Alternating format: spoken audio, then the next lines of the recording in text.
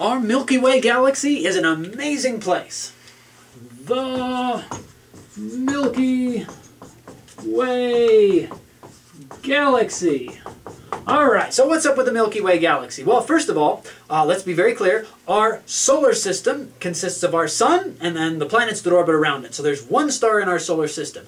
The Milky Way Galaxy contains several hundred billion suns, several hundred billion stars, all held together by gravity, all orbiting around each other. It's an enormous, enormous object. So we got the Milky Way Galaxy. We have several hundred billion stars in our Milky Way Galaxy.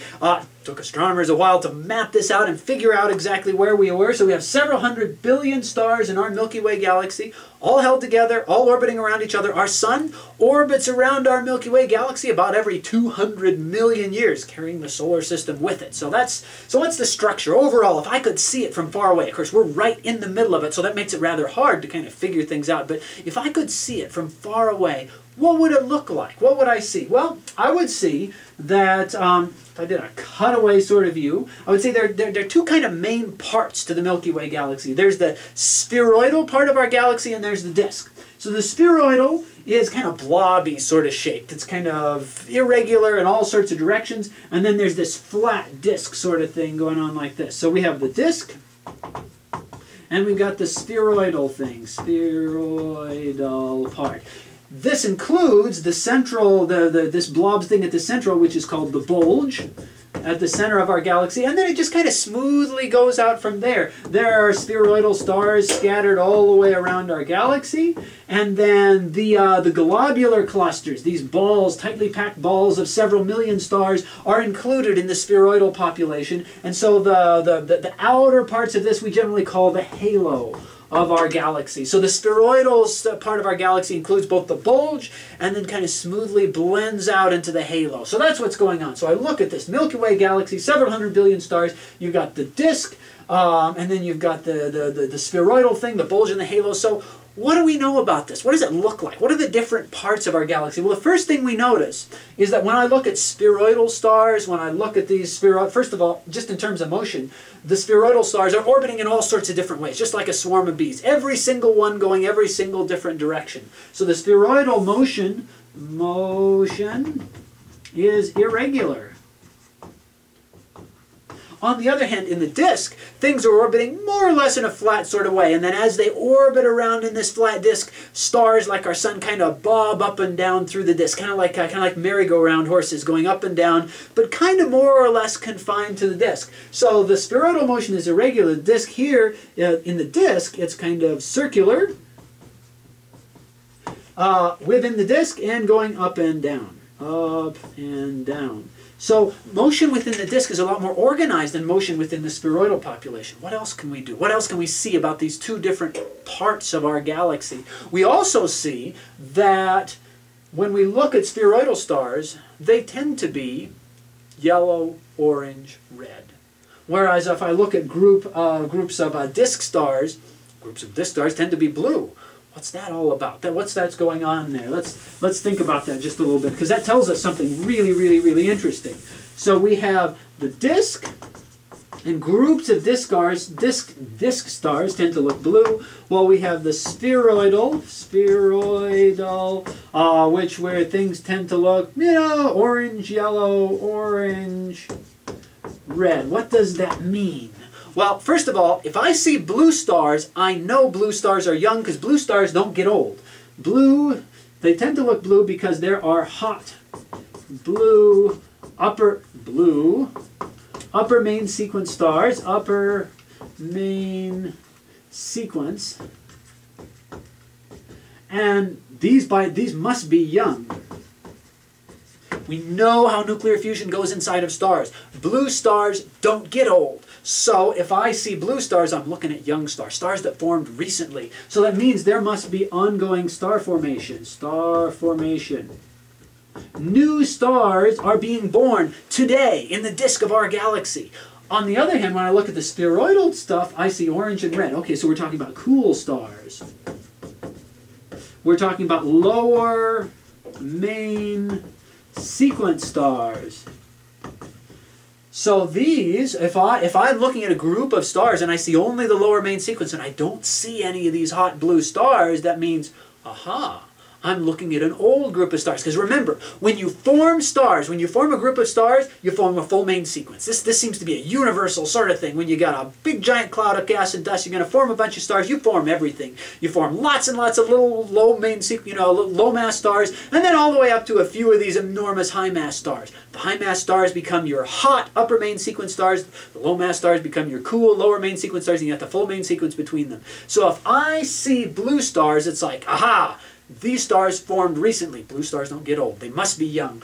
On the other hand, spheroidal stars, I'm looking at those and I don't see the blue stars, so that means I'm looking at old star populations. Lower main sequence, so old groups of stars. Now the truth is, in the disk, there are lots of lower main sequence stars. There are lots of these red and orange and yellow stars, stars like our sun and then cooler and smaller. There are lots of those.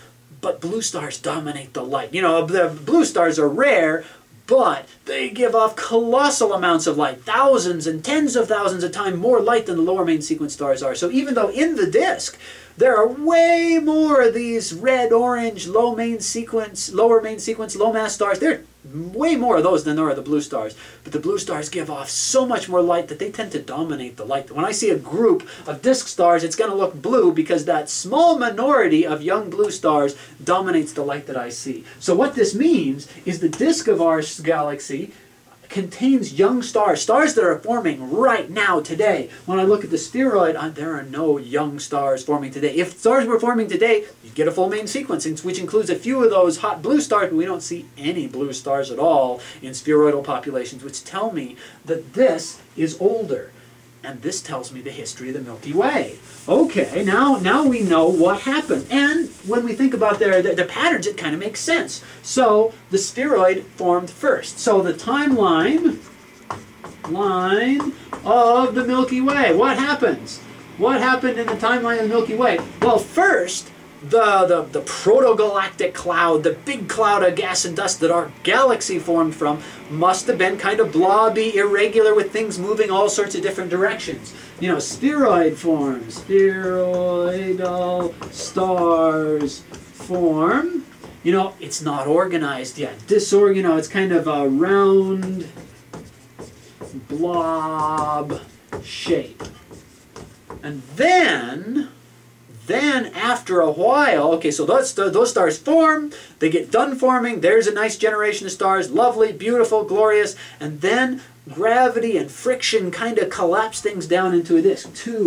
Disk forms, and stars are still forming today.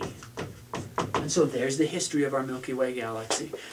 Just based on the ages of the stars in it. These group of stars are exclusively old. This group of stars include younger stars, so the older stars must have formed first. So initially, and it kind of makes sense logically too. The Big Bang happens, it fills the universe with all this gas. The gas form, gravity pulls it together to make this irregular, blobby Milky Way. You see it form the spheroidal stars. They're going all every way. And then gradually friction smooths it all out, organizes it into this disk, which is now where ongoing star formation takes place. So that takes place a little bit later in the history of our galaxy, and that's where stars are forming today. And that's where the most exciting stuff in our galaxy is going on. The most exciting part of our galaxy is the star-gas-star cycle. Because, C-Y-C-L-E, there we go. Because this is why we exist. This is why we exist. We would not exist. You would not exist. I would not exist. Human beings would not exist if not for the Milky Way. Because imagine that there was no Milky Way. Galaxies did not form. Stuff is just randomly scattered throughout space. Well, space is big. So what happens is the Big Bang happens. It fills the universe with hydrogen and helium and basically nothing else. You can't make people out of hydrogen and helium. So what happens next? Well, then, so then stars form. Shortly after the Big Bang, you could form some stars. Nice big stars, they form. They make some stuff inside them. They do their nuclear fusion. They go from hydrogen and helium to nitrogen and carbon and oxygen, all these other wonderful elements. And then the big ones explode and spread their guts out into the universe to be what? To be spread out. And the universe, remember, the universe is expanding after after the Big Bang. And so it gets bigger and bigger, and there would not have been, gravity would not have been strong enough to form a second or a third generation of stars without galaxies. Unless all the gas gets organized, pulled together into these galaxies, where you can form these disks. Disks are places where it's relatively dense. Now, there's not a whole lot of gas out in space, but there's a whole lot more gas in the space in a disk in a galaxy than there is out in intergalactic space between galaxies or out in the halo. So that's why we exist. We exist because this star-gas-star cycle, which takes place in the disk of our galaxy. And so what happens is, because this cycle is going on, that allows us to exist because this cycle is going on. So what happens is you have cool gas. Gravity pulls it together to make stars. Gravity pulls it together to make stars. Stars do nuclear fusion in their cores and create new elements. Fusion in cores. And then material from these stars is recycled. This is recycled either as supernova explosions, sudden events, or more slowly to produce planetary nebula around the lighter mass stars. So there are two ways to be recycled. But then this releases hot gas into space, either via supernova or by planetary nebula. You know, you're making a white dwarf sort of thing. Both of these put hot gas back out into space. And then what does the hot gas do? It cools, it glows, it gives off light energy. Making stars is kind of like a war between heat pressure and gravity. And as long as there's more heat pressure, there's more thermal energy, then that will defeat gravity and prevent gravity from pulling things together. And so what happens is the hot gas has to cool. How does it cool? It glows, it gives off light. And so we see these nice, beautiful, glowing supernova remnants, and we see these nice, beautiful, glowing planetary nebulas, and they're giving off energy, and they're giving off energy. They're giving off their heat. They're giving off their thermal energy, getting cooler and cooler and cool. Initially, the hot gas is ionized. Ionized gas is gas that's so hot where electrons are broken free from individual atoms. So you got this soup of free electrons and nuclei bouncing around. It cools until it forms atomic gas. Atomic gas. Now it's cool enough that now this individual electron sticks to this individual atom, and so now you have atoms rather than just, you know, ionized mess. And then it cools even more to make molecules. Cools. And this makes the cool clouds of gas and dust, and these usually have molecules, where now it is so cool that atoms begin sticking together. That's what a molecule is. A couple of atoms stuck together, and the atoms are now moving so slowly that they stick together, and now it's finally getting cool enough that gravity can take over. Now there's not enough thermal pressure left that gravity can pull it together and make a new generation of stars, and this is constantly going on.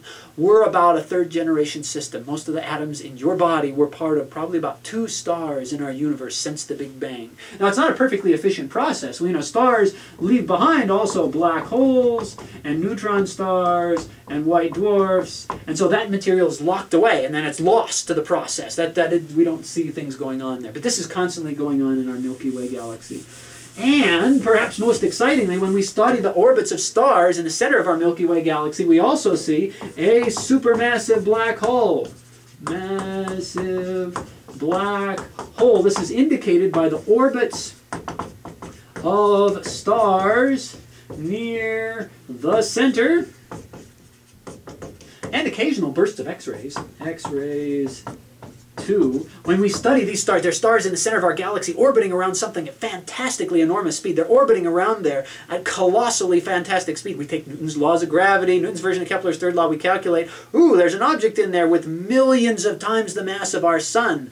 And it's not a star, and what could it be? Well, as far as we know, the only thing it could be is a black hole, and then when hot gas falls into it, it gives off a burst of X-rays, and so we find that there is this beast at the center of our Milky Way galaxy.